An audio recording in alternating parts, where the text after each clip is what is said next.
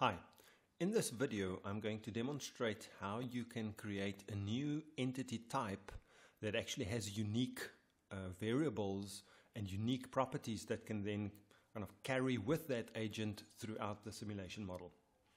So let us create a new model, and I'm going to call this,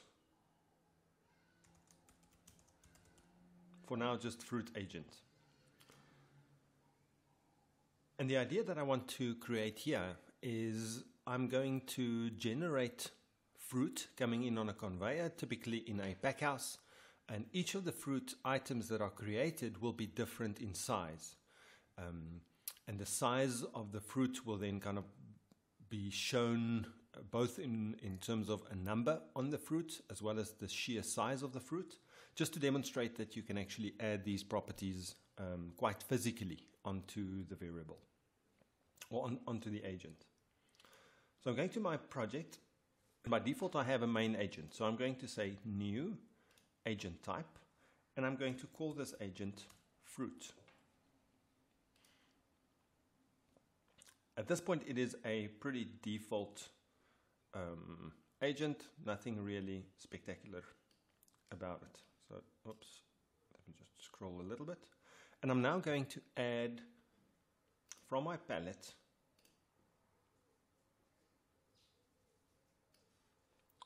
just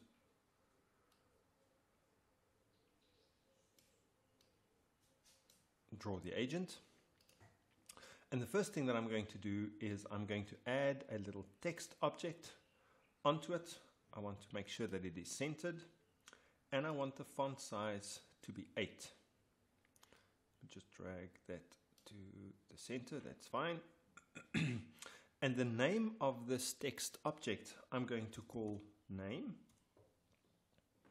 And I also want to add a variable which is associated with this agent type called fruit, and the variable is simply going to be called size. It is double, and by default we can put in any value. I'm going to put in 2.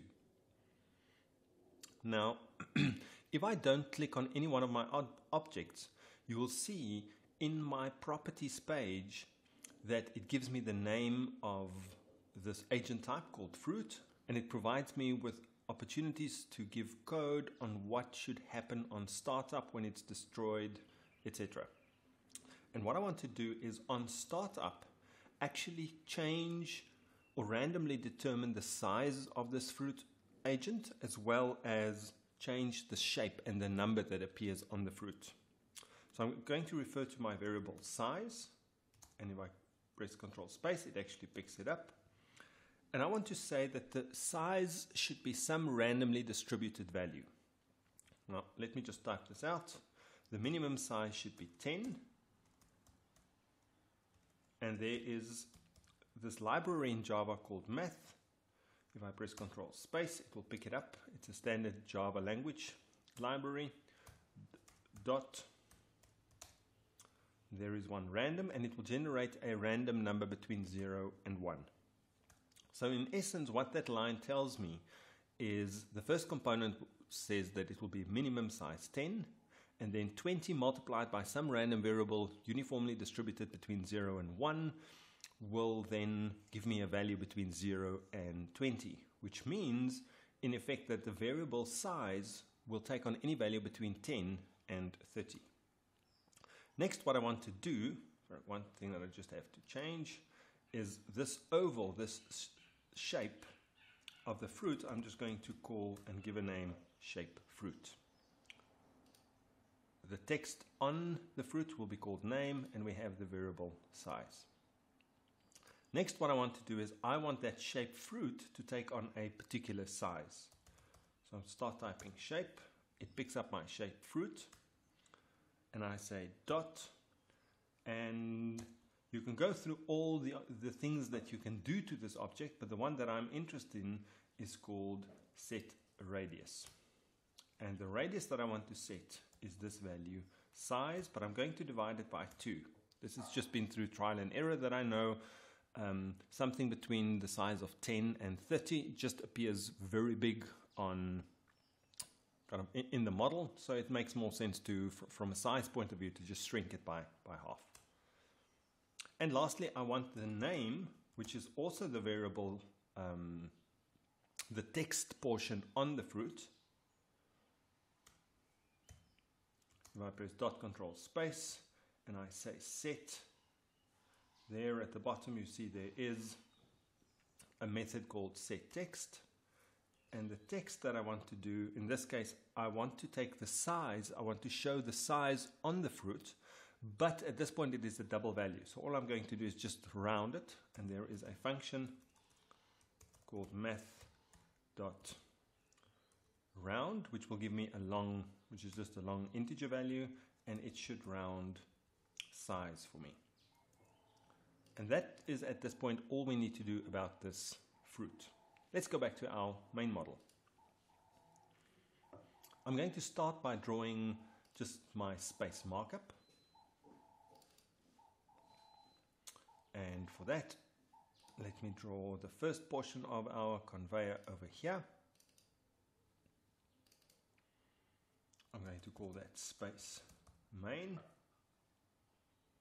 It should look like a conveyor.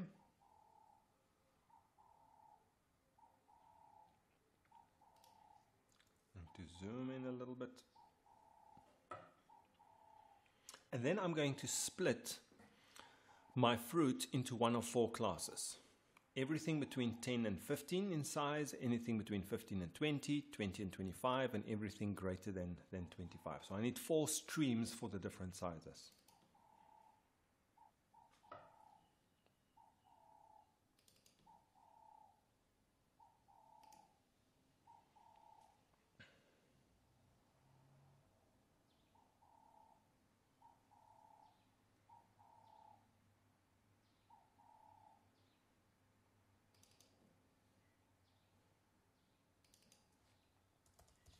Space small, and it should appear like a conveyor. I'm going to be somewhat lazy and just copy that one and did it paste?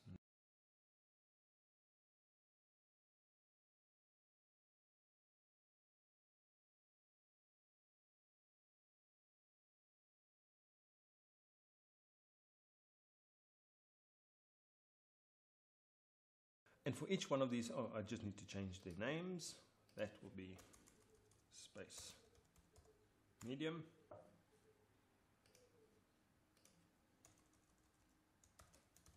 space large, and we will call that space oversize. And what I want to do is associate a variable with each one of those to just count how many of those I'm actually observing. So that will be variable small, and its initial value will be 0, and in this case it can be an integer.